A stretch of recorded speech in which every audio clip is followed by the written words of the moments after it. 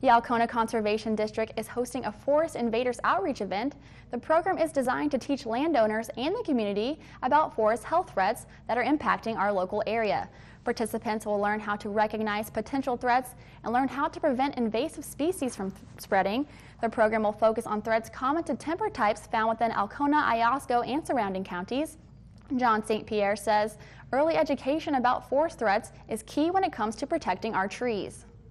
If people aren't educated before an outbreak or before the spread, then they're not going to know what to look for until it's too late, and that's really what we've seen with emerald ash borer.